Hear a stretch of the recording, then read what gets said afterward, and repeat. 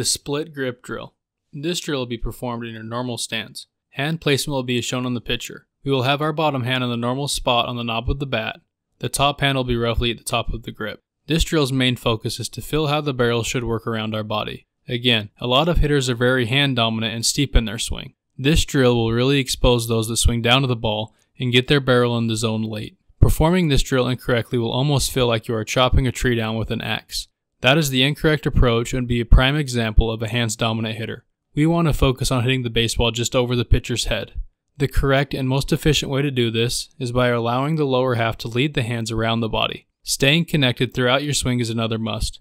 It can emphasize the importance of both hands working together properly throughout the swing as well. Also, you can integrate the high tee drill along with the split grip drill to really challenge yourself to get on plane with the pitch and have an efficient bat path.